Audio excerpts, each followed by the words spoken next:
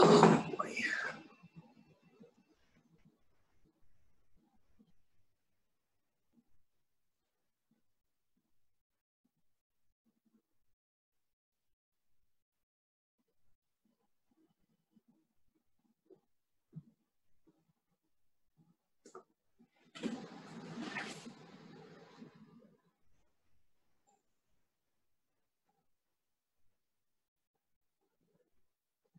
Hi, everyone.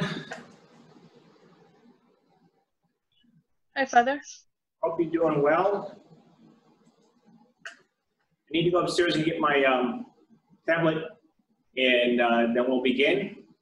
We're on chapter 13 of Matthew's Gospel.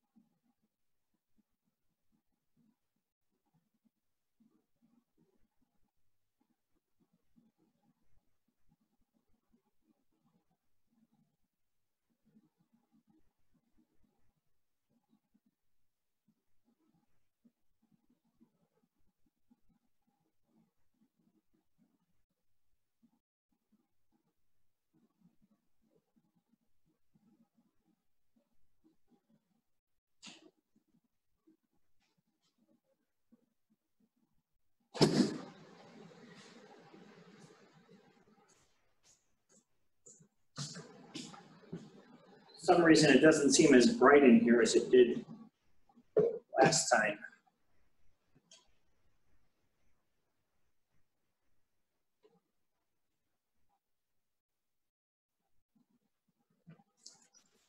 It's very dark outside, overcast. Oh, that could be it. Could just be 8 better light bulbs. But yeah, it is not the lights coming in from the outside, it looks like.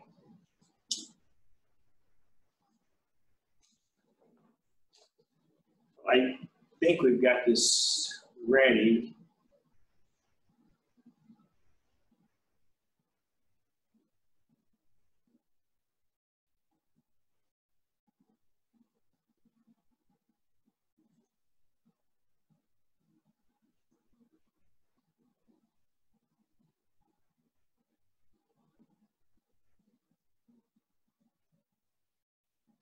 Okay.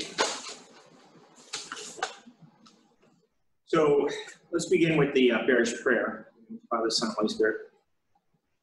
God of all goodness, you have called us from the corners of the earth in order to form this community of faith in Chicago. You have blessed us with a living faith, so our faith this world may come to know you. Make us generous toward those who hunger, compassionate to those who suffer abuse, kind toward immigrants and refugees, merciful toward those who sin against you. May we be true disciples of your Son, faithful stewards of your grace, evangelizers who are strengthened by the gifts of your Holy Spirit, that our petitions may bear much fruit and give glory to your holy name. Through Christ our Lord. Okay, the first thing is chapter 13. So we're going back into a teaching section of the gospel. And this one is different than the others because this is all parables. So there's not as much there's not as much teaching or actual lessons as it would be normally. And there's in this chapter 13, there's 8 parables that we're going to go through. And as they go through, they're split into different categories. So there's, I think it's 2, 3, and 3, or 1, 1, 3, and 3. And then the a parable is, we always make it sound like it's new to Christianity or to Christ, but it's actually an old, it's an ancient form of teaching that was used in the Old Testament and a couple of books of the Old Testament as well. So it's not actually a new thing, but parables themselves are a wide variety of things. So they can be very short. Kingdom of God is like a mustard seed that grows and invites the birds of the air, becomes the largest of shrubs. Or it can be a much longer reality, such as the parable of the prodigal son, or what we have here at the beginning is the parable of the sower. And most of the time, Jesus does not explain the parables, but there are two that he does explain in this chapter. I'm trying to get around that light. So there are two that he explains in this chapter in particular, and that's the first one. So we're going to start with that, and then move ourselves forward from there.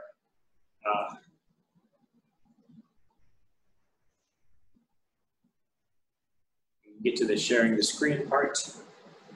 Okay.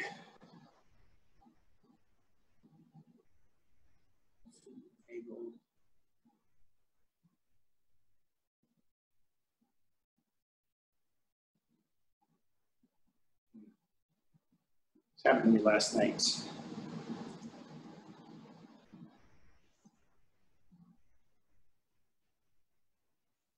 Screen.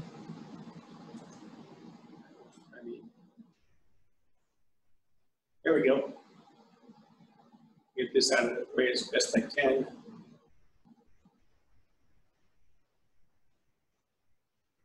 Okay, parable of the sower, chapter 13. On that day, Jesus went out of the house and sat down by the sea. Such large crowds gathered around him that he got into a boat and sat down, and the whole crowd stood along the shore. And he spoke to them at length in parable. So this is the first time that he spoke by the shore. It's the same shore along Capernaum and that whole area that we talked about in the northern part of the Sea of Galilee. And Mark and Luke have this kind of teaching much earlier. In fact, the Sermon on the Plain, which is the kind of Luke's version of the Sermon on the Mount, Jesus gets in the boat, so they're kind of sitting in there. So this isn't the first time it's happened. He spoke to them at length in parables, saying, a sower went out to sow. As he sowed, some seed fell on the path, and birds came and ate it up. Some fell on rocky ground where it had little soil and sprang up at once because the soil was not deep. And when the sun rose, it was scorched, and it withered for lack of roots. Some seed fell among thorns, and the thorns grew up and choked it. But some seed fell on rich soil and produced fruit, 100 or 60 or 30-fold. Whoever has ears ought to hear. The disciples approached him and said, why do you speak to them in parables? Jesus said to them in reply, because knowledge of the mysteries of the kingdom of heaven has been granted to you, but to them it has not been granted. To anyone who has, more will be given, and he will grow rich. From anyone who is not, even what he has will be taken away. This is why I speak to them in parables, because they look but do not see, and hear but they do not listen or understand. Isaiah's prophecy is fulfilled in them, which says, you shall indeed hear but not understand, you shall indeed look but never see. Gross is the heart of this people. They will hardly hear with their ears. They have closed their eyes, lest they see with their eyes and hear with their ears and understand with their heart and be converted, and I heal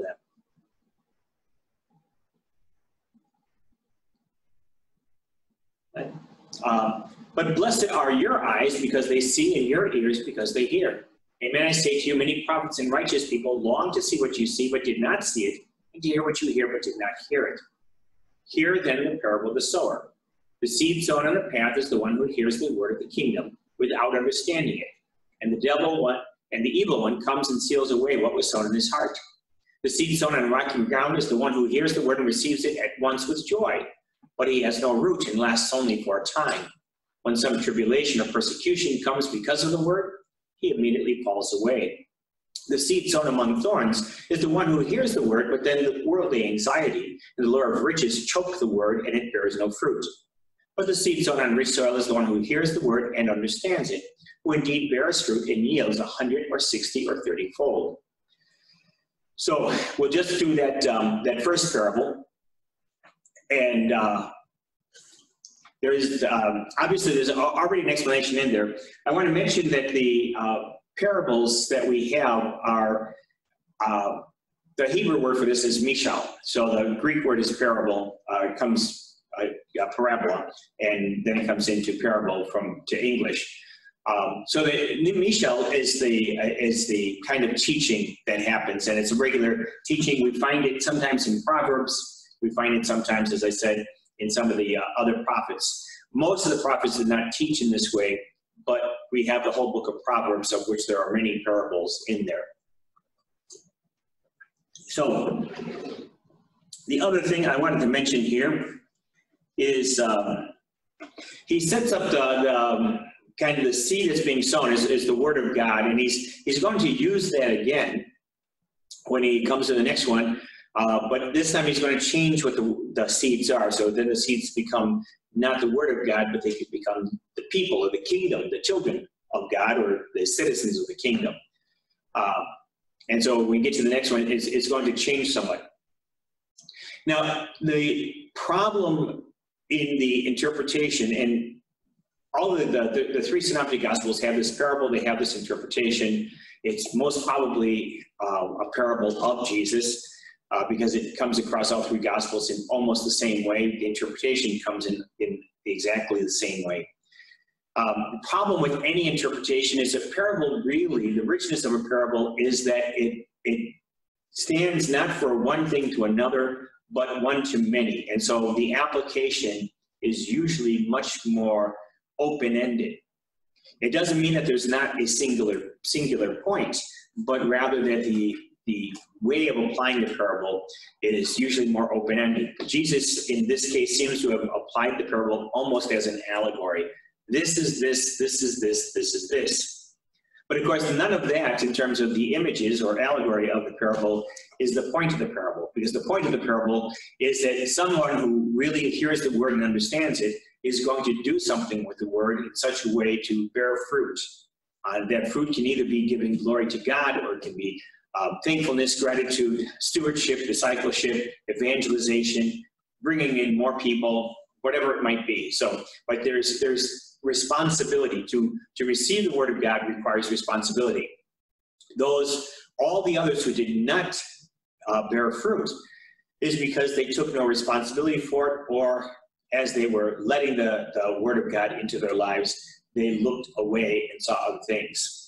And we're going to see that looking away in another story entirely as we move further down in tonight's class. Second parable, he proposed another parable to them. The kingdom of heaven may be likened to a man who sowed good seed in his field. While everyone was asleep, his enemy came and sowed weeds all through the wheat and then went off. When the crop grew and bore fruit, the weeds appeared as well. The slaves of the householder came to him and said, "Master, did you not sow good seed in your field? Where have the weeds come from?" He answered, "An enemy has done this." His slave said to him, "Do you want us to go and pull them up?" He replied, "No, if you pull up the weeds, you might uproot the wheat along with them. Let them grow together until harvest. Then at harvest time, I will say to the harvesters, first collect the weeds and tie them in bundles for burning, but gather the wheat into my barn." The particular weed that's being talked about here is darnel. At least that's what the commentator from the Catholic Commentary series seems to think it is. And that's because darnel is a plant that its roots intermingle with the roots of other plants. And there was actually a law in Roman law that prohibited people from sowing darnel into fields because it would destroy the ability for other plants to grow. The one thing good about darnel is that it was used for its fuel, for burning. So that's what they think was the weed in particular here, although it's not mentioned. It was not listed in the Greek as darnel, it's just a weed. So the translation is accurate, but the interpreter, the commentator, thinks, well, this is probably the wheat that he is referring to. But the wheat itself doesn't really matter. So going on in verse 31, he proposed, let me stop with that. Let's go back up to the,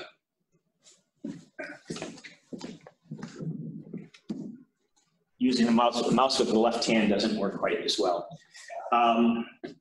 So the parable of the weeds among the wheat. So the sower is the same. The sower is going to be the Son of Man. That's what links these two parables together. So in the parables, we're going to find that there's linkage between one to the other. So it's not just 8 parables that are strung together, but there are things that link them together. It's almost like if a comedian, if you were watching a comedian on TV or something like that, or at a comedy show, they talk about different things, but one thing leads to another. There's a kind of a link that they use to get their various topics out. And that's exactly what Jesus is doing in this particular chapter. Chapter 13, and the teaching in parables, he's using parables, but he's going to be talking about the kingdom of heaven in various ways. So as we come through, we see the various links that are coming in. And the first one is I'm sorry, looking, make sure. And the first one is on just the sower, and then he brings the sower into the kingdom of heaven. Now we're going to have parables on the kingdom of heaven itself. And then, of course, this is a question of really it's looking at the world, because what he's doing is he's saying the evil one comes and people follow the evil way or they follow the good way, but they're mixed together and you're not going to pull them up. You're not going to be able to separate good from evil in this life. So for the separation of good from evil. Okay, then we'll move to the next two parables, which is the parable of the mustard seed. He proposed another parable. The kingdom of heaven is like a mustard seed that a person took and sowed in a field. It is the smallest of all the seeds, yet when full grown is the largest of plants. It becomes a large bush, and the birds of the sky come and dwell in its branches. He spoke to them another parable. The kingdom of heaven is like yeast that a woman took and mixed with 3 measures of flour until the whole batch was leavened. All these things Jesus spoke to the crowds in parables. He spoke to them only in parables to fulfill what had been said through the prophet. I will open my mouth in parables. I will announce what has lain hidden from the foundation of the world. Then comes the explanation of that first parable that we had, the explanation of the parable of the weeds. So I'm going to go through that and then get these three together here. Then dismissing the crowds, Jesus went into the house. His disciples approached him and said, "Explain to us the parable of the weeds in the field." So he's given them 4 parables so far. The first one he explained right away. The next one he didn't explain and went on to 2 more. And then they come back and they got the other 2. They must have got the other 2, but now they wanted that other one, the weeds. So he said in reply, "He who sows good seed is the Son of Man. The field is the world."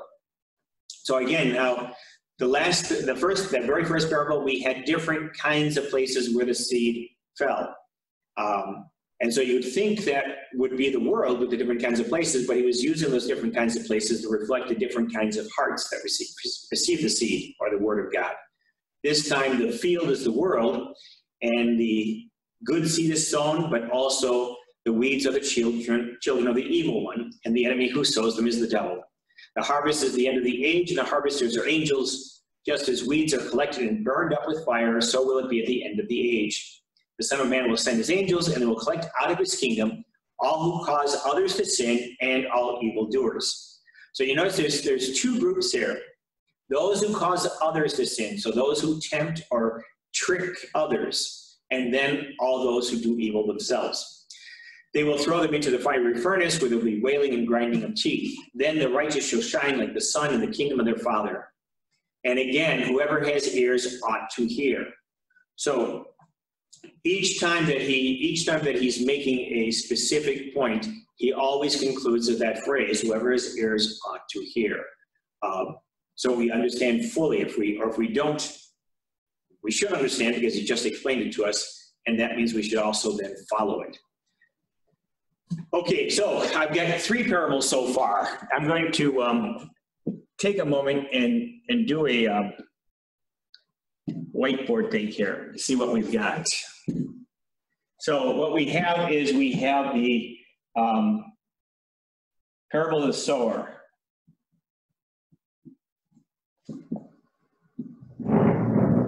Can you see this? Parable of the sower?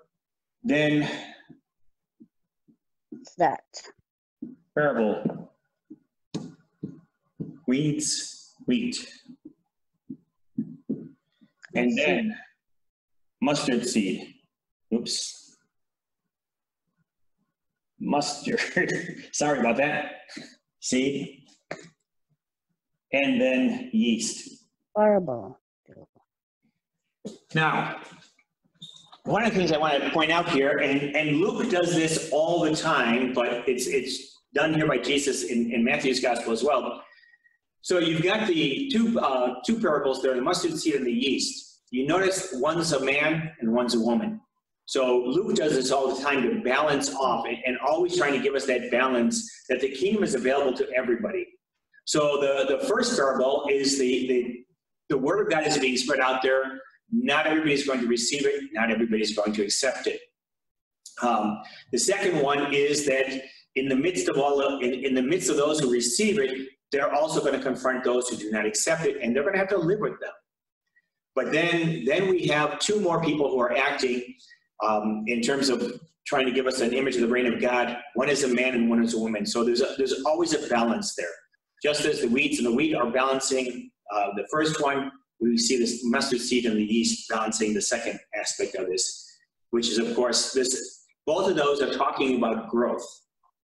One, of course, is talking about the growth of the kingdom. First and foremost, and this is important in a parable as well. We have to understand when someone is preaching or someone is writing a book even, and they're using an image, and they're not necessarily trying to give us scientific facts. So when Jesus says the mustard seed is the smallest of all seeds, it is not the smallest of all seeds. It is a very small seed, but there are seeds that are smaller.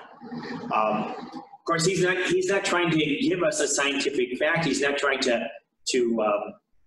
break it down. He's just giving us a sense. So this is a preaching style to say it's the smallest of all seeds, and then he says it becomes the largest of all bushes. It's not the largest of all bushes either. But the change in growth, from looking at a mustard seed and looking at a mustard plant, we see a great change. And so he's trying to emphasize that sense of growth. So it's those who want to condemn Jesus for not being accurate. This is not about accuracy. This is about imagery. The other is the yeast. The woman needs the yeast in 3 measures of flour. If you converted that into what we use today, you're talking about 60 pounds of flour. She's making a lot of bread. She's not making a loaf of bread. All the time when I hear 3 measures of flour, I just think of 3 cups or something. And so I was thinking she's making a loaf of bread. The measures, the Greek, the word measures that they're being used refers to a measure that's like 20 pounds. So 3 measures of flour is 60 pounds of flour. That's an awful lot of flour. So you'll have one that's talking about a small thing that's growing. You have another thing that's talking about something that's growing, but it's growing because it's fermented. So the first one, the mustard seed, kind of grows on its own. Put it in the ground and it grows and it becomes this branch. But of course, the real point of the image is to try and get us to understand that as the kingdom reaches its fulfillment, all kinds of people are going to make their home. So the birds of the air come and make their nests. It's not meant for just these people. It's meant for many to come. So the kingdom is open to a lot of people. So the idea of growth is a different thing. The second one, the growth isn't happening automatically. It's being mixed in. And that the seed is, or the kingdom is that which changes, which helps the world to change. So without the yeast, the dough is not going to rise, and it's going to lay flat and be very heavy. But with the yeast, it's going to rise and grow and open up and in a sense, give food to many. But one is in a sense just happens, and the other one is determined. So it's being put in there. And we're going to see that going on again later on in the gospel. You also notice we're coming close to where we are on our Sunday masses. So we just did this a couple of weeks ago, these parables, and now we're coming very close to where we end up in the Sunday Gospels, and we're going to pass by them and move beyond the Sunday Gospels in this class. Okay, so that's what we got so far. I'm going to go back to where we were.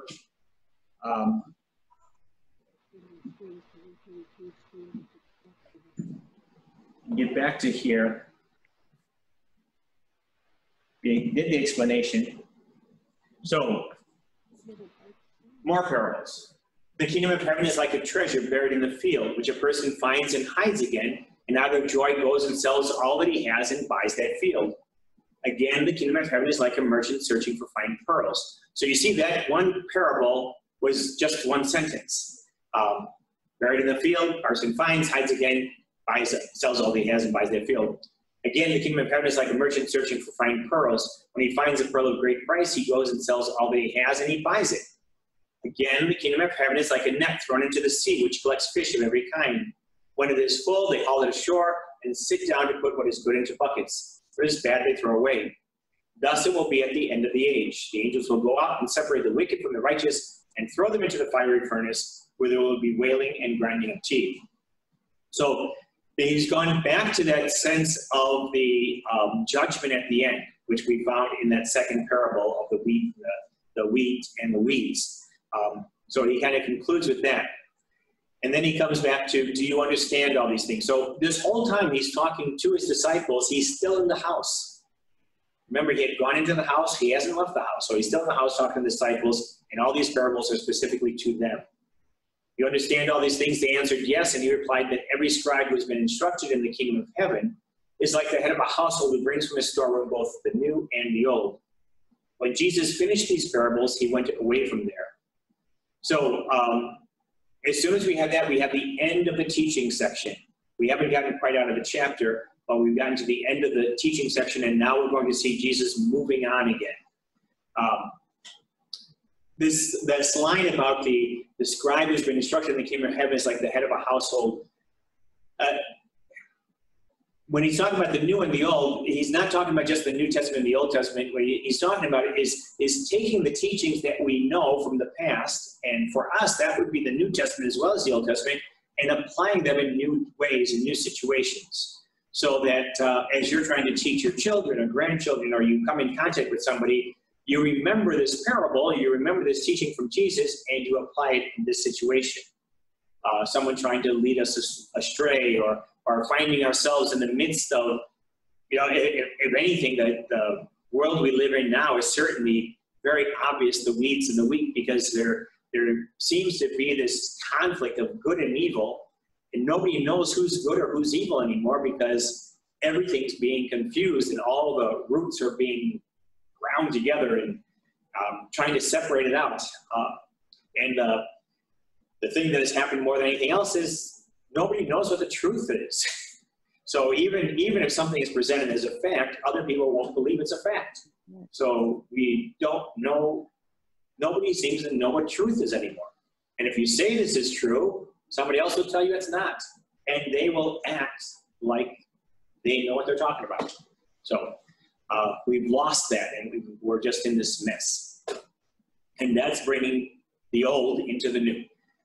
Okay, I'm going to go back then to this other screen for a second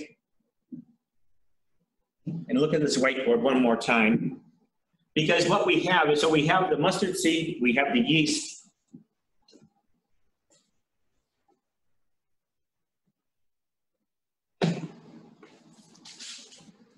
And then we have the treasure in the field. And then we have the pearl of great price.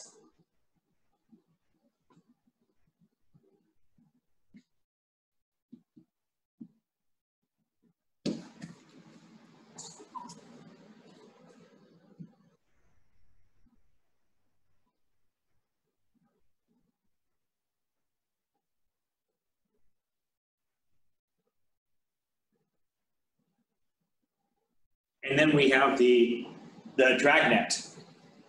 And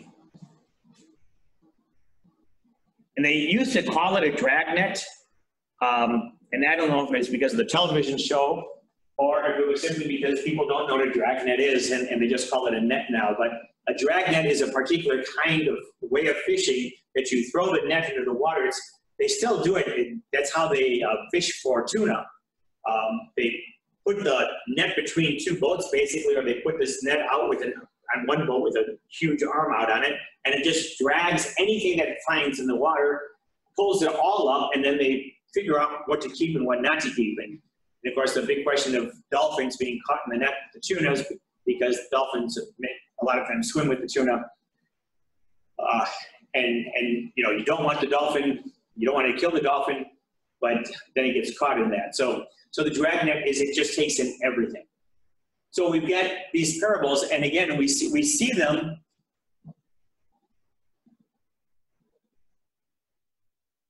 We see them coming up in kind of, so these two are together, the two treasures. And notice that when he talks about the treasure, the first treasure, the treasure in the field, that's something that they just find. So the kingdom of heaven is something you just find. But when you find it, you have to sell everything you have in order to buy the field so you can have the treasure. Because if you just find it, you know it's not yours. But if you own the field, then it's your treasure. So you go out and you buy the field, but the guy has to sell everything he has. But he's just kind of walking along, and it comes to him. This is my treasure. The pearl of great price, however, is something that he's looking for. It's a merchant. He's looking for something of great price. He's looking for that exquisite pearl. And then when he finds the one truly exquisite pearl, he again sells everything he has. So the response of both of them is the same, but how they get to the understanding of the value of the kingdom of heaven is differently. One simply stumbles over it, and the other one is on a deep search for it. And of course, that's pretty much the explanation of you know, people who come to faith. They come to faith either because they just got there, or because they've been looking for something. So anyway, and sometimes it's because they were looking for something the opposite of faith, and then stumbled upon the treasure of faith. Of course, that's the song Amazing Grace, right? You know the story of that song. So what we have in here is we actually have another chiasm. And that is because these all kind of link together, but they kind of follow each other. And I'm going to keep the parable of the sower off to the side because it doesn't specifically talk about the kingdom of heaven, whereas the others do. So we have A, B, B, C, C, A.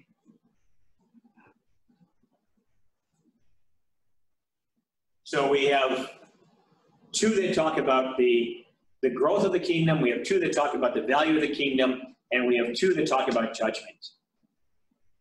And so, again, they kind of fall back just like we did the other day, or the second class, or whatever it was, that we showed the chiasm previously, how the things line up. Again, they do the same thing. So Matthew does this actually a couple of different times in terms of the gospel. Right. Can you repeat what you just said, Father? To the value of kingdom, to that So part. you have A talks about judgment. So the parable of the weeds and the wheat, and the parable of the dragnet. B talks about the growth of the kingdom of heaven, mustard seed and yeast. C talks about the value of the kingdom of heaven. So it's not quite ABBA, but it's ABBCCA. So they have them in couplets there. You have two B's together, you have two C's together, and then you come back to where you started from. That make sense? Thank you. You're welcome. And I was going to stop just for a second and see if anybody has any questions at this moment, because we're in between chapters here. So. Well, I'm sorry that I walked in, or I came in late, but I did have a question about parables, because one of the things that I thought about was Jesus was very articulate. And even though the parables seem to be stories that we kind of understand, but the way you have interpreted them, they are very complicated with, you know, some deep messages. So my wondering was,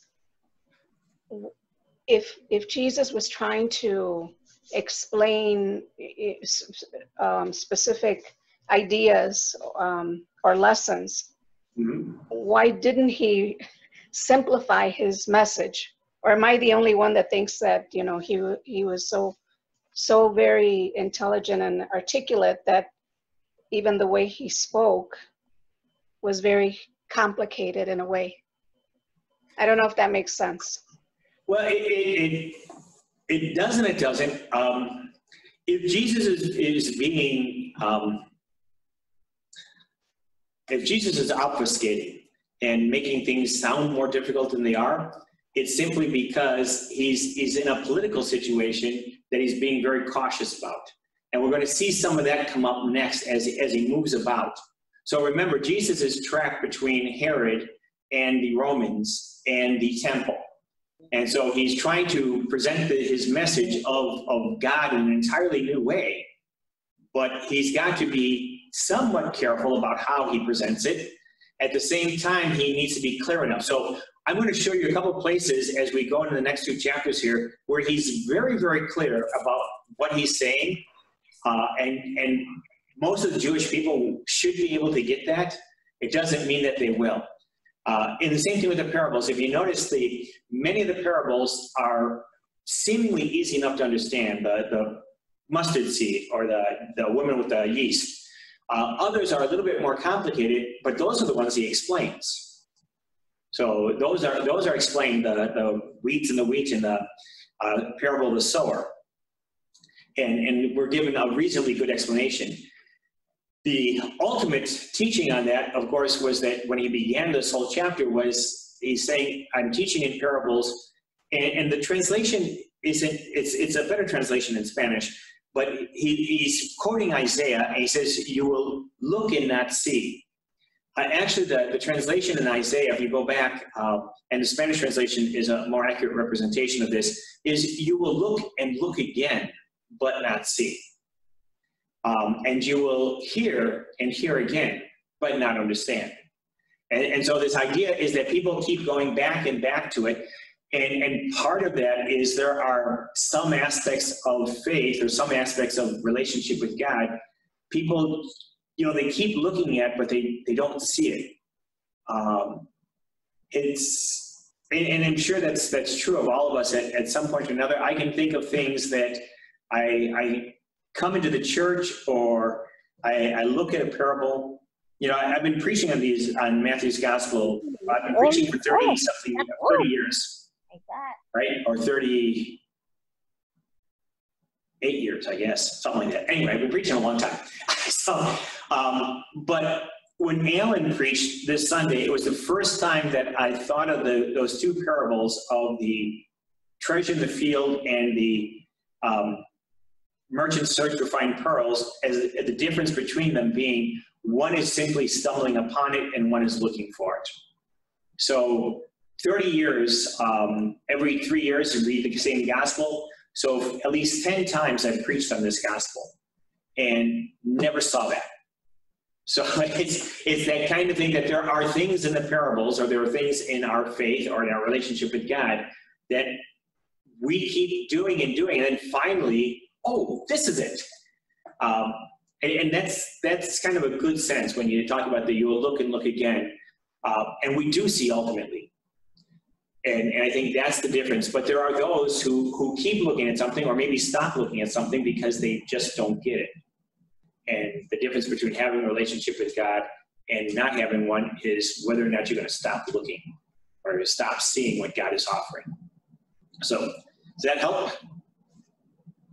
Okay, then we're going to move forward to the next chapter.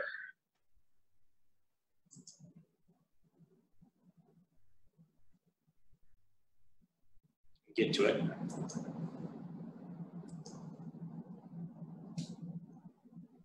And do. Let me. It's too complicated over here. And just move all your faces over here. It's easier to see the board then. Okay, so I have to get to the next page. Chapter 14. So now we're going back into historic. Oh wait, we didn't finish that, did we? Sorry. So we have Jesus moving around. So the first thing he does, he's going to go to Nazareth. Now in Luke's gospel, his first sermon is in Nazareth, and that's where the people of Nazareth reject him right away. Matthew's gospel has it happening later. Historically, we don't know what the actual journey or movements of Jesus were. And this is one of those places, since the Gospels are not in agreement, we're not sure if this happened right away or if it happened later, but the reaction is pretty much the same. So the rejection, 54, the rejection at Nazareth. He came to his native place and taught the people in the synagogue. They were astonished and said, "Where did this man get such wisdom and mighty deeds? Is he not the carpenter's son? Is not his mother named Mary and his brothers James, Joseph, Simon, and Judas? Are not his sisters all with us? Where did this man get all this?" And they took offense at him. But Jesus said to them, "A prophet is not without honor except in his native place and in his own house." And he did not work many mighty deeds there because of their lack of faith. So a couple of things on this, apart from whether or not it's at the beginning or at this point in the ministry. The first thing is their astonishment, but their astonishment did not lead to faith. It leads to rejection. The last time we saw the astonishment, it led to faith. But at least they were astonished, because when he preached last to the Pharisees, they were not happy at all. The second is, again, we have to go back to the Greek and then back to the Hebrew for its original understanding, because this whole sense of relationship, Greek, Hebrew does not have a word for cousin. They basically, the word is any relative is called a brother. Any close relative is called a brother. So they don't have a word for cousin or in-law or something like that. They're just all brothers and sisters. So when we talk about brothers, James, Joseph, Simon, and Judas, we're actually talking about Jesus' cousin. Since Hebrew doesn't have a word for it, the Jewish disciples who were writing in Greek, although they were writing in Greek, they had this Jewish mentality, so they took the Jewish word and translated it into Greek. And so again, that translation would be brother, but that's not the understanding. And so when it comes out of the Greek, it comes back as brothers, and this causes the confusion in terms of between Protestants and Catholic. Did Mary have other children or not? Or did Joseph have another family before he took Mary as his wife? Which is a whole nother ballywick of things to talk about. But let me kind of give you we all know the Catholic teaching that Jesus did not have other brothers and sisters, and Mary was a virgin and remained a virgin. So how does the gospel get off with saying his brothers James, Joseph, Simon, and Judas, other than a mistranslation of the word? And when someone comes up to you and says, well, no, the gospel says he had brothers and sisters, then you can go to them and say, okay, if he had brothers and sisters, Jesus is on the cross in John's gospel. And John's gospel is the one many Protestants love to quote from, because that's the one that says, God so loved the world that he gave us his only begotten son. So Jesus on the cross in John's gospel, he sees Mary and he sees his disciple John. And he says to Mary, behold your son, and to John, behold your mother. And from that moment on, John took Mary into his home. If he had other brothers, why would he have to give his mother to one of his disciples? Why wouldn't one of the other brothers or sisters take care of his mother? It's a basic question. And of course, he didn't have others, and that's why John took care of the Virgin Mary, because there were no other brothers or sisters.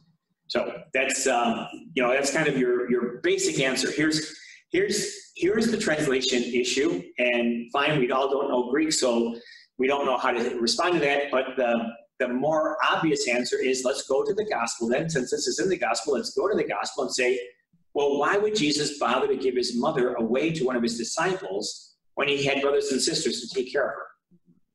That makes no sense at all. So there we go. And the second thing I wanted to point out there is he did not work many mighty deeds there. It didn't say he didn't work any. He didn't work many. And notice it was because of their lack of faith.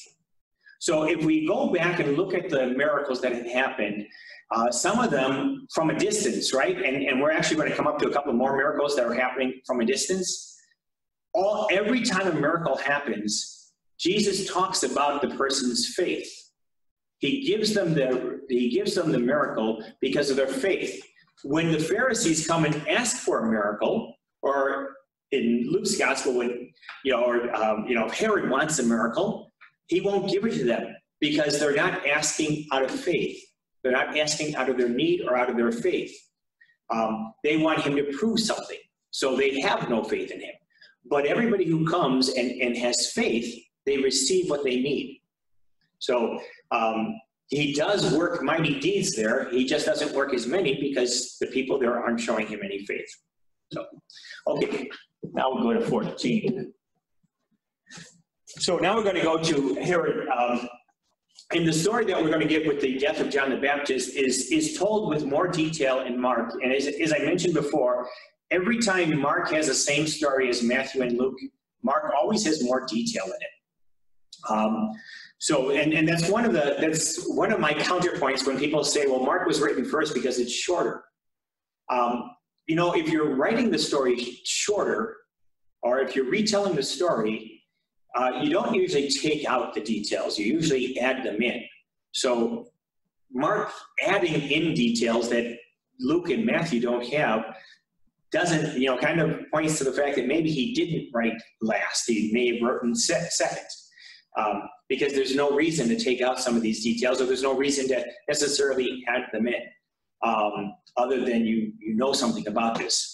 And again, Mark's primary source for the gospel, it looks like, was Peter. And Peter was there all the time. So if anybody had the inside track on the details, it would have been Mark. Okay, at the time of Herod the Tetrarch, and again, a lot of times we'll call him King Herod. This is not the King Herod from Jesus' birth. This is his son. So when Herod the Great, who's the king that tried to kill Jesus, when Herod the Great died, his kingdom was divided into 4 parts, which is why this Herod, one of his sons, is called the Tetrarch. So there's Herod Antipas and Herod Philippus. And Philip, the other Herod, is also a Tetrarch. So the kingdom was divided into 4 sections. And 3 of the sons ruled different sections, and then Jerusalem was ruled over by the Romans. So at the time, Herod the Tetrarch, who kind of took care of that western end of the Sea of Galilee, where Nazareth and all that is, heard of the reputation of Jesus and said to his servants, "This man is John the Baptist. He has been raised from the dead. That is why mighty powers are at work in him." Now, there is no evidence anywhere in the gospel or elsewhere that John the Baptist did any kind of mighty deeds or miracles or anything like that. But Herod isn't saying that he did miracles when he was alive, but because he was killed and raised from the dead, that is why the mighty powers are at work in him. So this resurrection gives him more power, gives him the ability to make these mighty powers work within him. So now we're going to get into the story of the death of John the Baptizer. And again, in Mark's gospel, this is kind of, after Jesus sends the disciples on mission, this is kind of an aside until they get back. That's not the case in Matthew's gospel. It's just put here as Jesus is kind of kicked out of Nazareth. Then they put the story in because he's in Herod's territory. Now, Herod had arrested John, bound him. So we're going to go back in time. So we had the this is what Herod's thinking today. Let's go back and give you the background of the story. Herod had arrested John, bound him, and put him in prison on account of Herodias, the wife of his brother Philip, where John had said to him, "It is not lawful for you to have her." So Herodias left her husband Philip, who was Herod's brother, and went and married Herod. Now, the only time that was legal in the king in Israel was if the brother died. Philip was very much alive. So basically, we're having family issues here. So although he wanted to kill John, Herod feared the people, for they regarded him as a prophet. But at a birthday celebration for Herod, the daughter of Herodias performed a dance before the guests and delighted Herod so much that he swore to give her whatever she might ask for. So at this point, Mark adds up to half his kingdom. And Mark makes it a little bit more clear that the dance was somewhat seductive. And it mentions that it's the daughter of Herodias, not the daughter of Herod. So this could be the daughter by his brother Philip. Maybe there's someone else involved. But Herod, as he lusted after his brother's wife, also lusts after his brother's child, to give her whatever she might ask for. Prompted by her mother, she said, "Give me here on a platter the head of John the Baptist." The king was distressed, but because of his oaths and the guests who were present, he ordered that it be given. And again, Mark included that the birthday celebration included many of the heads of the kingdom, many of the important people in the kingdom. And he had John beheaded in prison. His head was brought in on a platter and given to the girl, who took it to her mother. His disciples came and took away the corpse and buried him, and they went and told Jesus. So again, those are the disciples that went and asked Jesus, that John had sent them to ask, are you the one who is to come? And now they come and tell Jesus that John has died.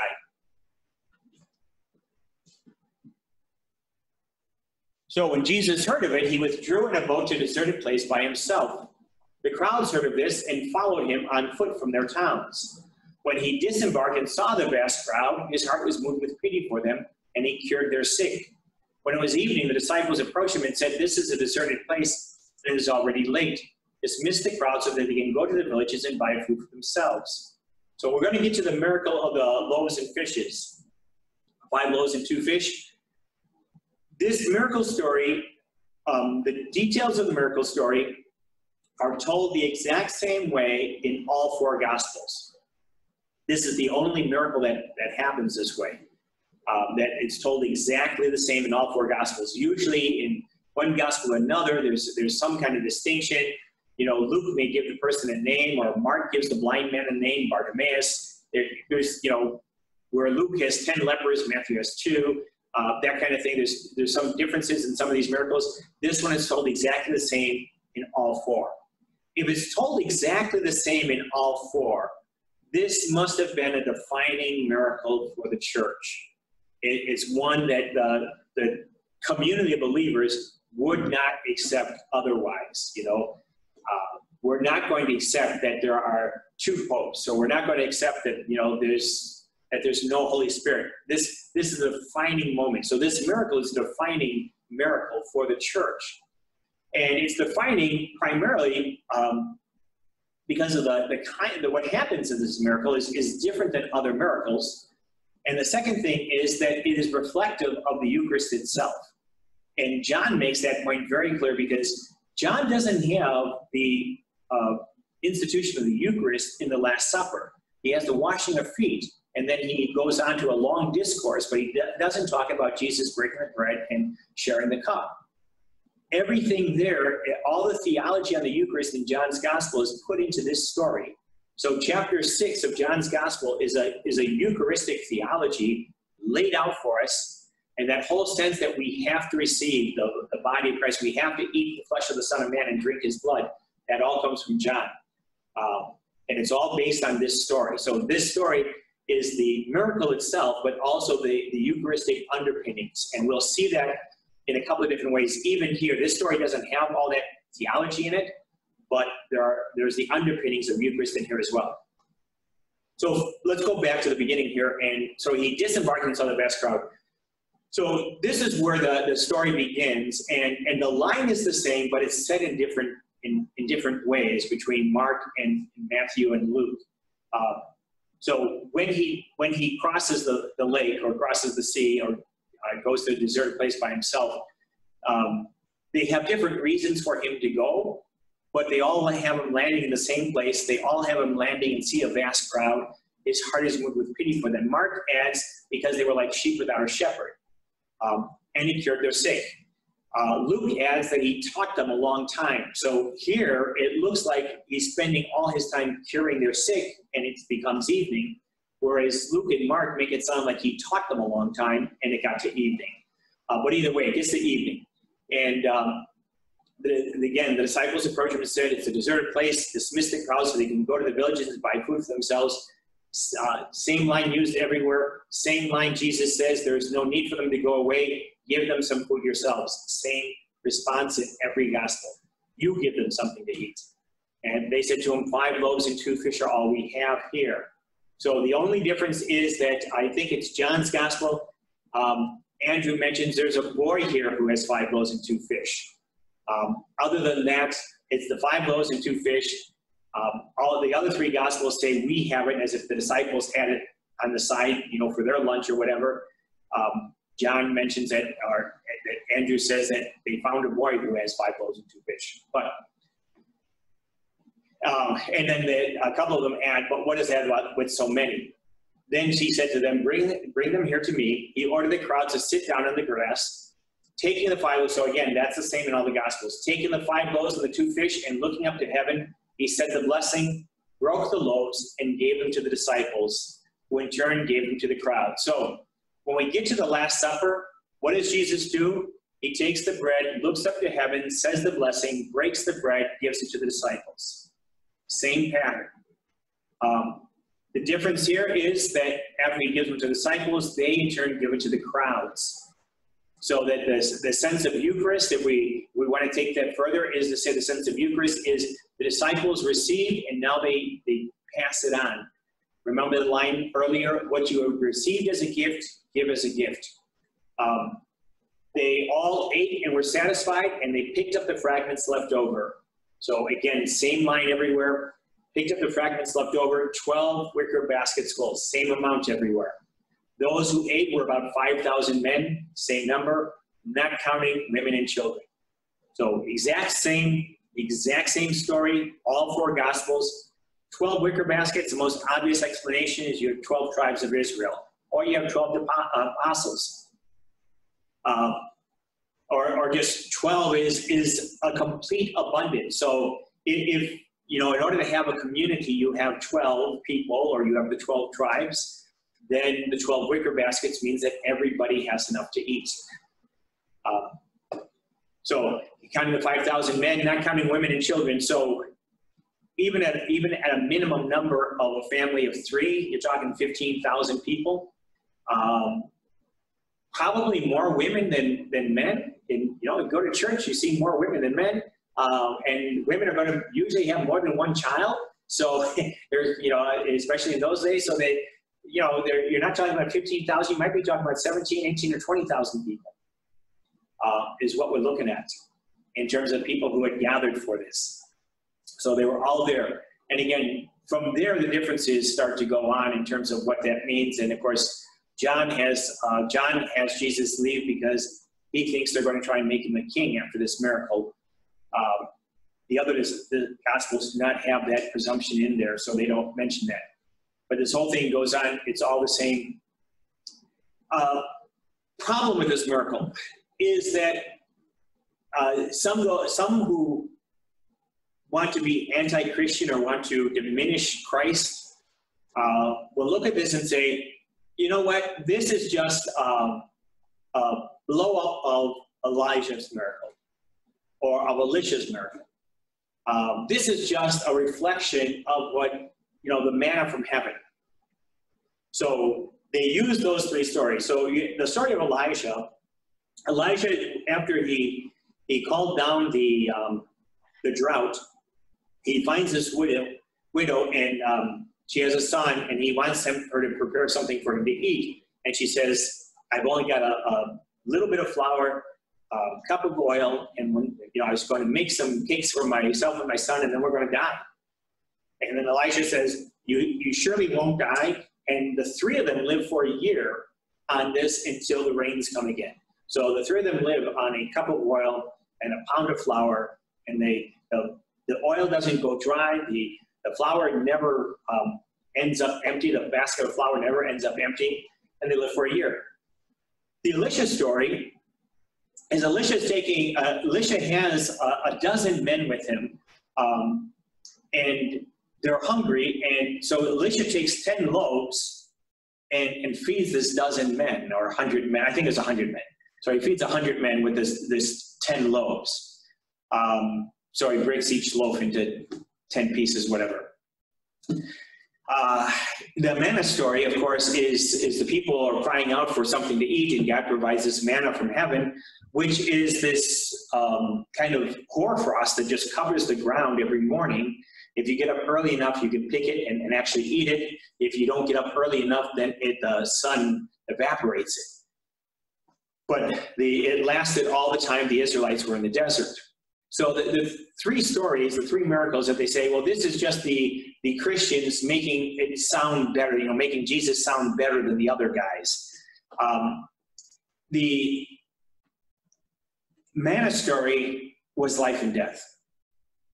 And it was the life and death of the whole tribe of Israel, the whole people of Israel, all of God's people dying in the desert after he had freed them from Egypt. And this story comes day after day after day until they eat the fruit of the land of the promised land. They eat the manna in the desert, and they don't stop eating. It doesn't stop until then. An entirely different thing, entirely different reason. And while it's a miracle, or while people call it a miracle, the hoarfrost was not unknown. Moses saw it and knew exactly what it was, because he had lived in the desert himself, and then said, God gives you this. So it's, basically looking at the rain, it's been a dry week, and it rains today, and we say, God gave us the rain. It happened, and so we ascribe it to God. And that's not quite the same thing. The Elijah story, again, is kind of a life and death story, but it's with just the 3 people, and it's really just to cover them through for the famine, for the drought. The Elisha story, they're hungry. This story, none of these people are in danger of dying. They might faint on the way, I guess, if it's hot, but they're really not in danger of dying. They've only been there all day. And usually people don't die of hunger after a day. It takes a little longer than that. So the reason behind the miracle. In the Elijah story, the woman was basically asking for help. In the Elisha story, they were looking for something to eat. These people weren't looking for a miracle. They didn't ask for a miracle. So this idea that Christians somehow just took the other stories and made ours sound better, it doesn't hold water. It doesn't hold up to what's really happening here. The second is the sheer numbers involved. If we wanted to do better than Elisha, all we had to do was do 500 people instead of 100 people. But we didn't do 500. We did 5,000 men, and then added women and children on top of it. So the sheer numbers involved are just huge. They're tremendous. And the fact that it goes across every gospel means that it would be like if we had a preacher today trying to tell us that Jesus did not rise from the dead.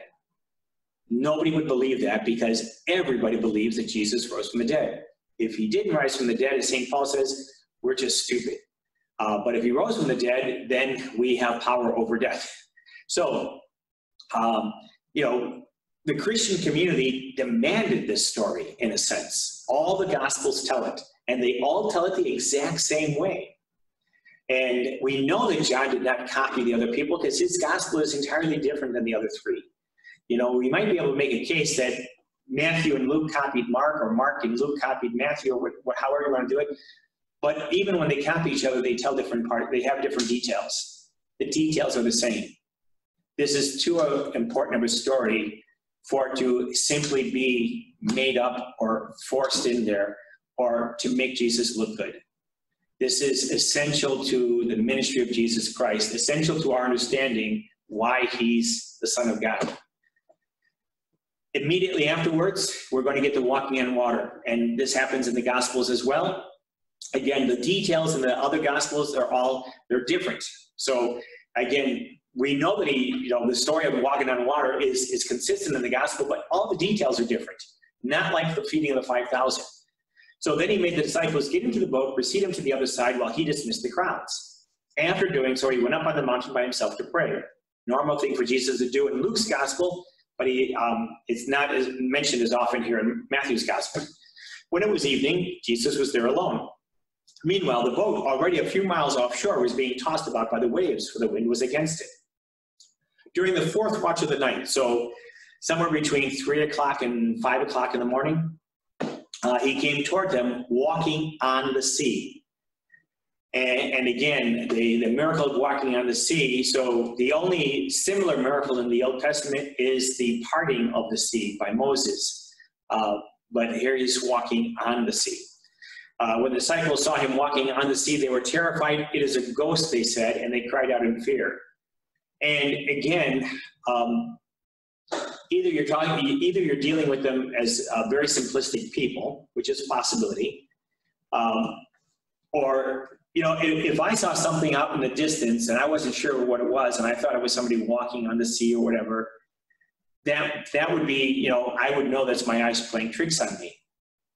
But if 12 of us all see the same thing, then, you know, and that's what's happening. The 12 disciples, or however many were actually in the boat, because there could have been more, they all saw it.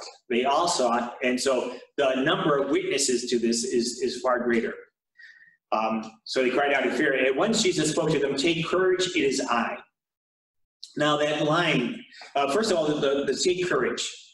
The second most common phrase in the Gospels is "be not afraid." So it's translated here as "take courage," but the translation the Greek. It actually can be easily translated "have no fear" or "be not afraid." So "take courage, it is I, do not be afraid." So the line is "do not be afraid." And then the other line here, "it is I." That actually, the way the Greek lines up, and you can say "it is I," that's one way of translating it, but the other way of translating it would be "I am." And if Jesus is saying "I am," then he's calling himself God. That is God's name. I am who am. So remember Moses at the burning bush. "Tell me what your name is so I can tell the people, I am who am." And the Greek is actually the reflection of "I am." So it's being translated here differently, but it shouldn't be. It should be translated directly as "I am," because this is that point I said that we're going to see Jesus being much clearer about who he is. This is one of those times. He's actually calling himself using the name of God.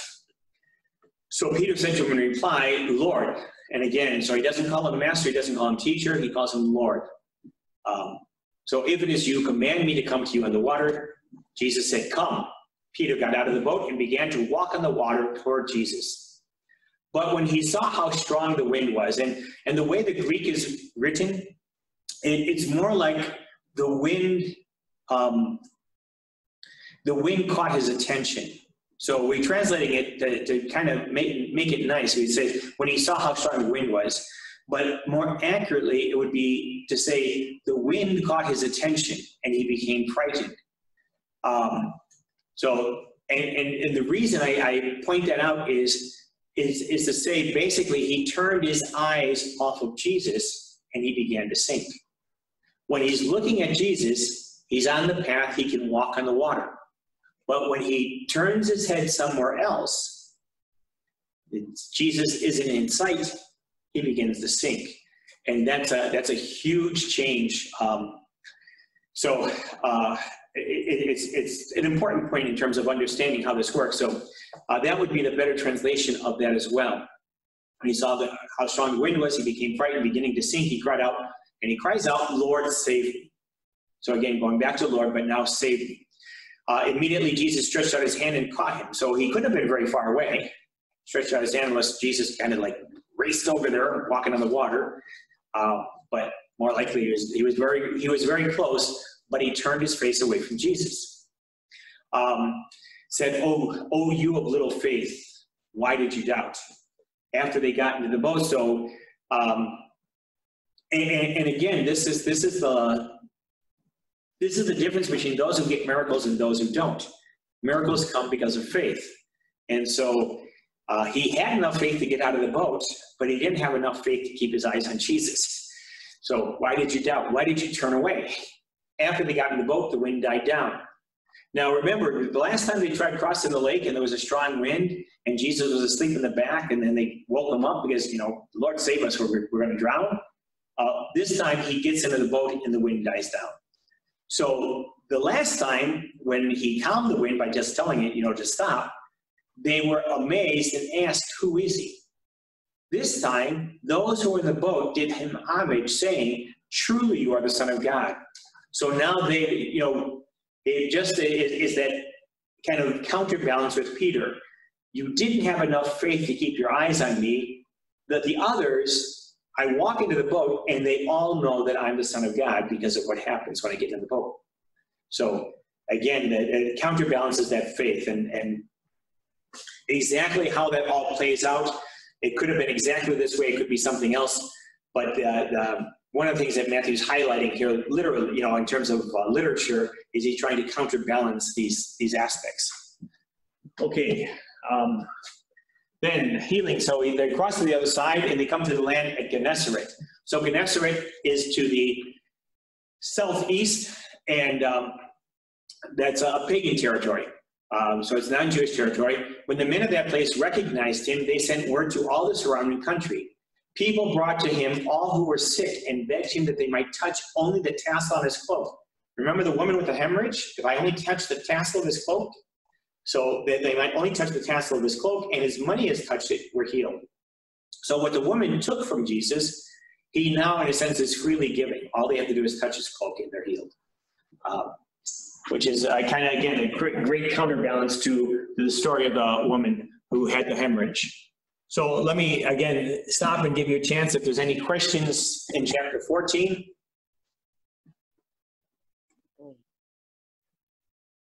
Questions from anybody? Do I have it so you can unmute yourselves? Think so. No, thank you. Okay, no questions? Good. Okay, then do you want to do chapter 15? It's 8:15. I finished 15 with the Spanish group last night. You want me to continue or you want to stop?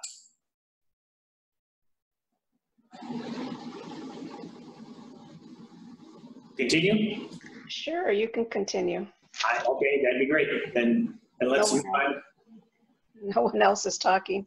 Yeah. Okay, so let's move on to 15, because that'll keep us in the same place. Okay? Keep me from getting confused. I missed something here. Let me try this again. Oh, I know what I have to do with this.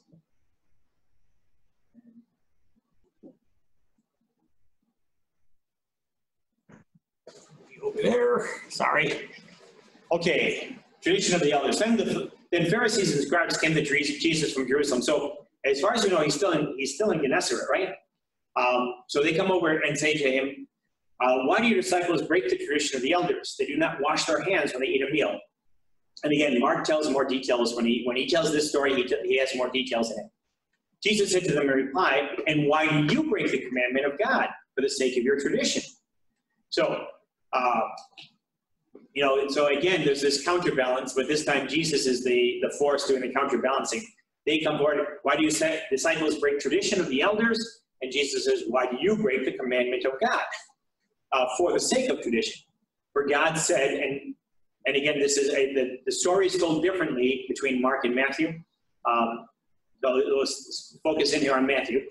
He said to them, "For God said, honor your father and your mother, and whoever curses father or mother shall die. But you say, whoever says to father or mother, any support you might have had from me is dedicated to God." Korban is the word in Hebrew. Dedicated to God, need not honor his father.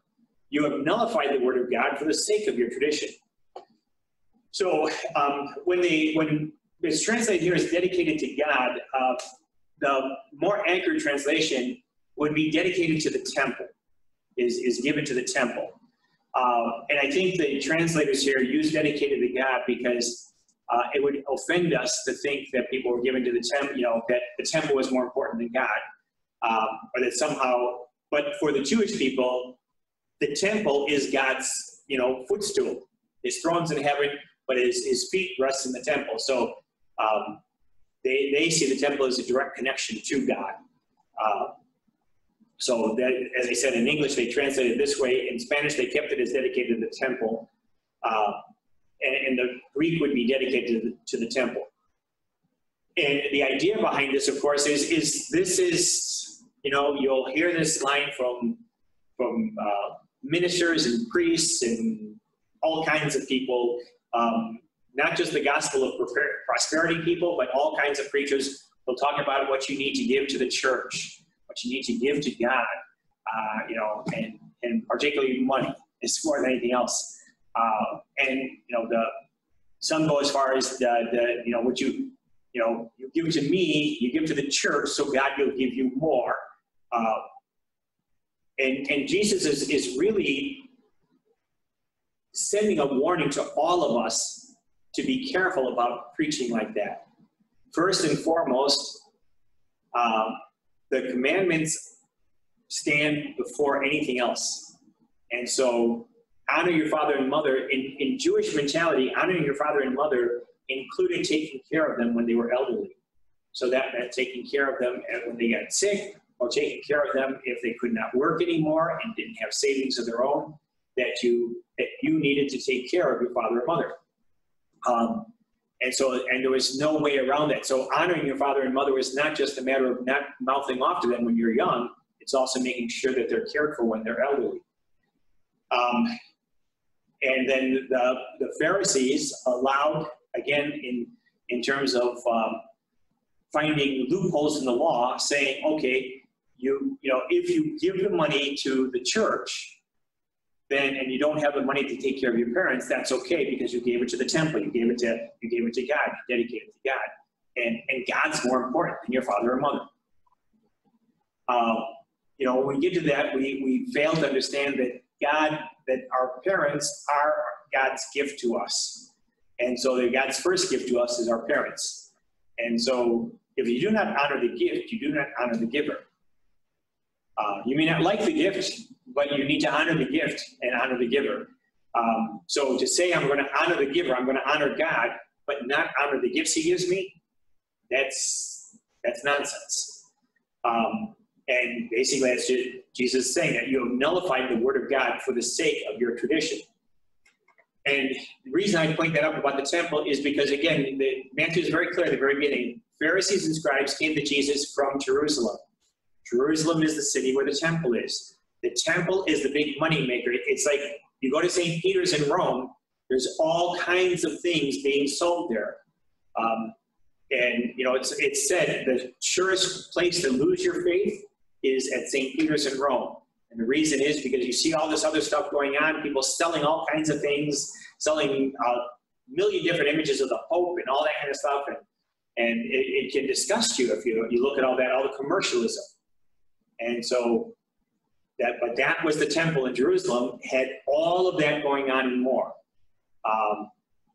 And so that's where they're coming from, and they're trying to make sure that the temple is honored. Their biggest complaint with Jesus is that he did not care enough about the temple, and the temple was the footstool of God. And Jesus is trying to show them that God is not sitting waiting. You're connecting again. You're back. Thank God. Okay, I lost you all for a second.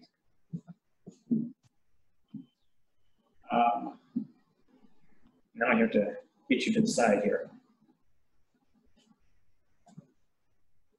How do I do that? Come on.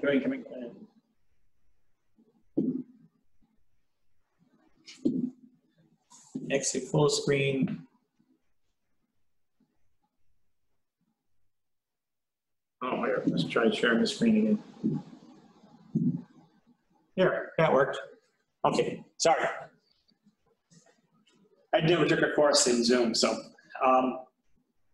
So hypocrites, well did Isaiah prophesy about you when he said, this people honors me with their lips, but their hearts are far from me. In vain do they worship me, teaching as doctrines human precepts. So again, these are human rules that they made up.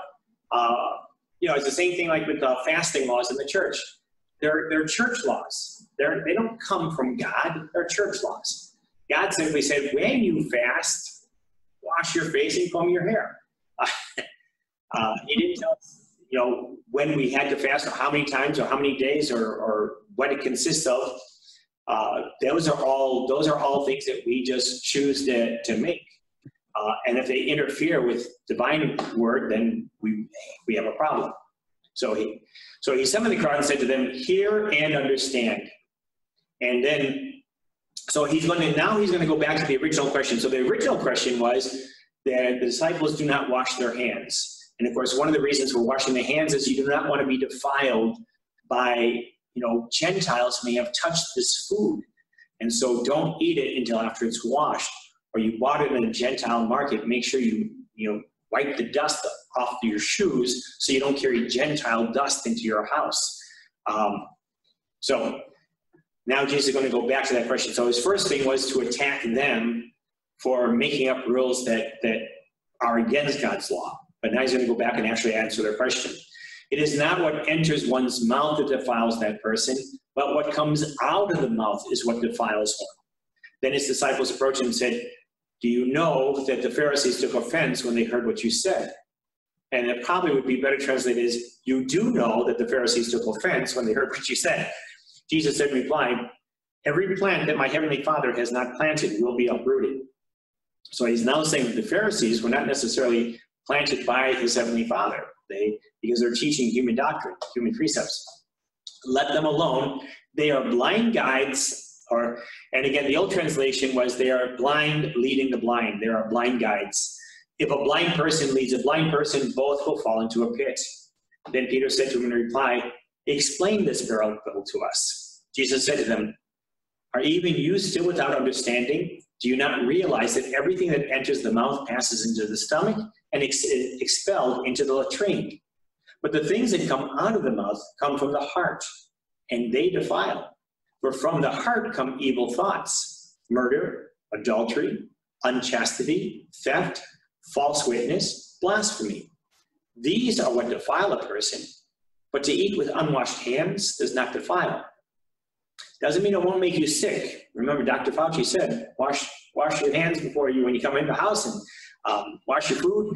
But just because it makes you sick doesn't mean it makes you impure. There's a difference between being sick and being impure. And Jesus is reminding us that sin doesn't come from outside to inside to us. It comes from within. It's what we're looking for or what we're doing. Okay, moving forward. So he's still traveling around. He's still in that area. But now he's gonna move. So then Jesus went from that place, Gennesaret, and withdrew to the region of Tyre and Sidon. And if you remember in the very first class when I was giving you the map, Tyre and Sidon is along the seacoast of the Mediterranean Sea. So he's gone from around the Sea of Galilee and up to the Mediterranean. So there was a lot of movement here, but we don't actually have movement in terms of it just kind of happened. So part of that though is when people ask about, when did the disciples learn all the things they needed to learn? Well, when they're walking from place to place, Jesus is probably talking to just them and teaching them various things. So, this is a long journey to go from one end of the Sea of Galilee to the Mediterranean. It could have been at least 3 or 4 days, if not a week, to get there. So they're in the region of Tyre and Sidon, near the Mediterranean Sea, and behold, a Canaanite woman of that district came and called out, have pity on me, Lord, Son of David. That line, we've seen it before. It's most famous in Mark's Gospel. This is the cry of Bartimaeus, Son of David, have pity on me. Of course, so we got 3 things here. Have pity on me is his heart was moved with pity before when he saw the crowds. And then secondly, Lord. So she's not calling him teacher. She's not calling him master. She's not calling him rabbi. She's calling him Lord. She's giving him true homage. Son of David is the title of the Messiah. So she's making sure that, she's calling him, she's giving him all due homage, calling him Lord and calling him Messiah, and asking for pity on her, but to heal her daughter. So the pity for her is because it would heal her. To heal her daughter would be to having pity on her, would soothe her pain. So my daughter is tormented by a demon. But Jesus did not say a word in answer to her. His disciples came and asked him, send her away. And again, asked him, it should be, his disciples came and said to him, send her away, for she keeps calling out after us. Jesus had replied, I was sent only to the lost sheep of the house of Israel. Now, that's a lie, right? Because we just had Jesus taking care of all the Gentile people in Gennesaret. So he just cured a whole bunch of sick people, not of the house of Israel. But he is trying to get rid of her. So he's trying to get rid of her and get her out of the way because she's making him look bad. She's calling out after him and he's not responding, so it's just embarrassing. So he says, I was sent only to the lost sheep of the house of Israel. But the woman came and did him homage. So, and again, we just simply say did him homage. She knelt down before him. So again, we saw this with the centurion, I think it was, knelt down, or the blind man knelt down before him. and said, Lord, help me. So Jesus said in reply, now here comes first time we see Jesus insulting someone who is not a Pharisee or a scribe. It is not right to take the food of the children and throw it to the dogs. And of course, this was the Jewish mentality toward the rest of the world, where they were dogs. We are the chosen people. We have this covenant with the one true God, and you are heathens who worship all kinds of things, but you don't know God. So they had this, exalted view of themselves because of the covenant of Abraham. It's not right to take the food of the children and throw it to the dogs. And then she said, please, Lord, for even the dogs eat the scraps that fall from the table of their masters. And we just saw that. We just saw Jesus taking care of all those sick people. Then Jesus said to her in reply, O woman, great is your faith. Remember I said miracles are always done with faith? Great is your faith. Let it be done for you as you wish. And her daughter was healed from that hour. So again, we're talking about healing from a distance. Moving on from there, Jesus walked by the Sea of Galilee. So now he's come back, went up on the mountain and sat down there. Probably the Mount of the Beatitudes, in that unpopulated area between Bethsaida and Capernaum. So that area, one of those mountains, maybe the Mount of the Beatitudes, whatever, sat down there. Great crowds came to him, having with them the lame, the blind, the deformed, the mute, and many others. So if he had already taught there with the Beatitudes, going back there, people would know the place, would know that it's a safe place to be, would know that there's grass to sit down, and that they could listen to him. But they came, again, bringing to him all those who were sick and many others. They placed them at his feet, and he cured them. The crowds were amazed when they saw the mute speaking, the deformed made whole, the lame walking, and the blind able to see, and they glorified the God of Israel. Okay, here's the problem. The first time when he went up on that mountain, if it's the Mount of the Beatitudes, because it's by the Sea of Galilee, those were Jewish people who came to him. They were coming from Capernaum and around the Jewish town, settling there. These aren't Jewish people, because it wouldn't have said they glorified the God of Israel. They would have just said they glorified God. So these are the Canaanites. These are the people from Lebanon. These are the people from Syria. These are, because again, Capernaum is on a Roman road, so it divides the territory between what is traditionally Jewish territory, Herod's territory, his brother Philip's territory, and Gentile territory, or the territory of Syria and Lebanon. So he must be talking about non-Jewish people who brought this mute, the sick. And of course, the people in Nazareth, again, this is the counterbalance. The people in Nazareth were astonished and denied him. These people are amazed, and they glorify the God of Israel. Second feeding. So if these are not Israelites, if these are not Jewish people, the feeding of the 4,000. So we had the feeding of the 5,000, the multiplication of 5 loaves and 2 fish. Jesus summoned his disciples and said, my heart is moved with pity for the crowd. So it's the same crowd, but they have been with me now for 3 days and have nothing to eat. So again, if they must have had something to eat the first 2 days, because they probably took stuff with them, but there are so many people to take care of that it took them 3 days to get through everything. I do not want to send them away hungry, for fear they may collapse on the way. The disciples said to him, where could we ever get enough bread in this deserted place to satisfy such a crowd?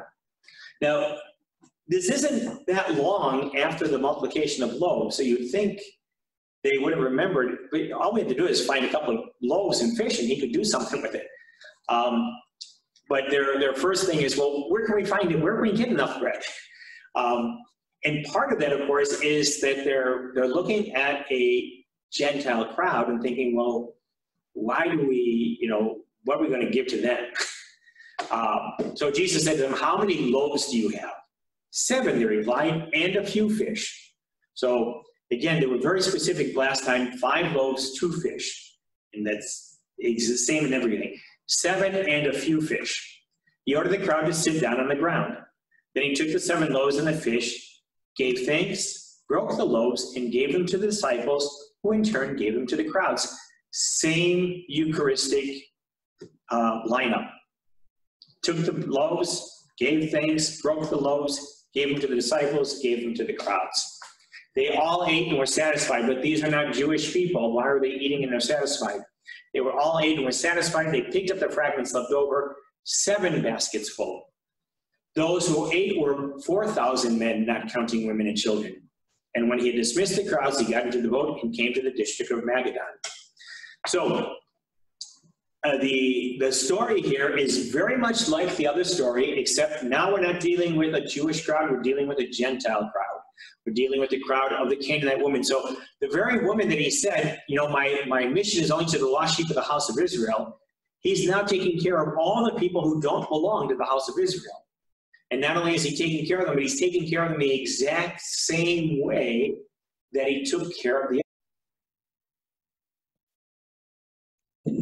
Sorry about that. My screen fell apart on me.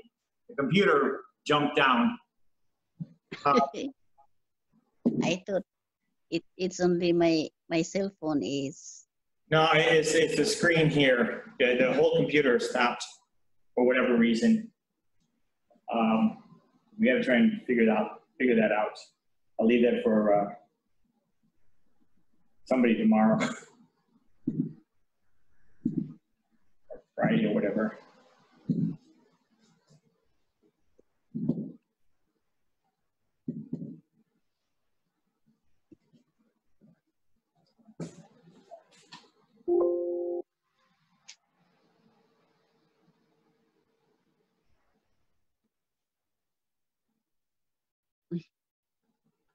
Let me get back to all of you. It's not opening up the other thing. So dump the share thing. And let's, hopefully you have your Bibles with you. It lowered the camera and everything. Everything went blank. So just let's finish it up because we're almost at the end of this. We'll go back to the book here.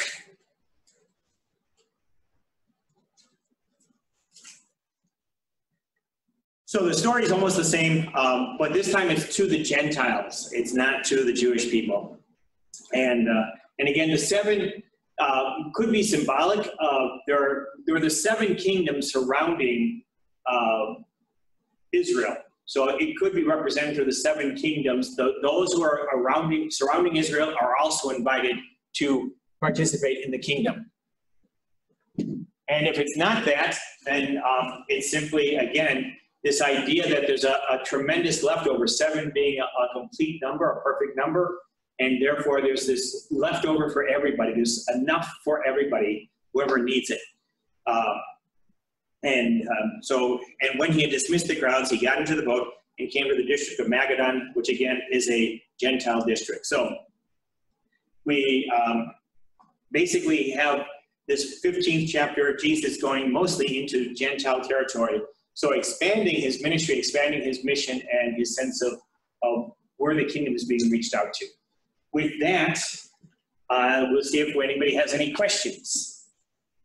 Go ahead and feel free to ask them because we're at the end of chapter 15, which is good. Any questions from anybody? I have a comment. Yes, Alice. I just find that the use of parables, I like the style being, I find it non-threatening. It's the way Jesus delivers his message, and it's non-threatening in the sense that because of the use of imagery, I find that he really gives us the opportunity to let it sink in and see how it really fits into our lives. I mean, that's just how I see it. And that is mostly true in Matthew's gospel. In Luke's gospel, you'll find that the parables always have a thorn in them, always kind of punch at us a little bit. So, and that again is also part of the beauty of the parable is, yes, we get caught into the image, we get this non-threatening image, we get enticed into listening to the story, but then there's always this little poke at us, especially in Luke's gospel, the parables that are there. Not as much in Matthew's gospel. this chapter of parables in chapter 13, the chapter of parables that we have, really is a great set. But again, even they are calling us. So you've got the two, the beginning and the end, that kind of look at the world around us. But then you've got the two that says, well, what are you producing? What are you doing for the kingdom of God? How are you growing, or how are you seeing the kingdom of God growing in you? And then, of course, how do you value the kingdom of God? So they're wonderful. The stories themselves are non-threatening, but to reflect upon them means that we have to really think through our faith, which is part of the strength of the parables, is they call us into more reflection than simply a teaching like or a line. Anybody else? Okay, thank you. Sorry for that last minute fall apart. I think we're done for tonight. We'll start on chapter 16 on next Wednesday and keep moving along. We're actually doing very, very well. So there's 28 chapters. We're at 16, and we're past the halfway point. And of course, we've gone through 3 of the teaching sessions. So there are 5 primary discourses in Matthew's Gospel. We've done 3 of them so far. And we're going to get into a little bit more of the conflicts between the Pharisees and Jesus, but we're also going to get now the response of the disciples. In Mark's Gospel, that is kind of like a primary theme in Mark's Gospel, and it's always a counterbalance between understanding and not understanding until they come to faith. Chapter 16, we're going to find Peter's confession of faith and how coming to faith moves them forward. So it's not as strong as or strongly presented as it is in Mark's Gospel, but again, we're going to see the disciples moving forward and the conditions of discipleship as well. Okay, so 16, 17, 18 next time around, if we get that far. And again, thank you very much. I will see you next week if I don't see you on Sunday, right? Good night. Thank you. Good night. Thank you. My pleasure. Bye, everybody. Everybody, good night.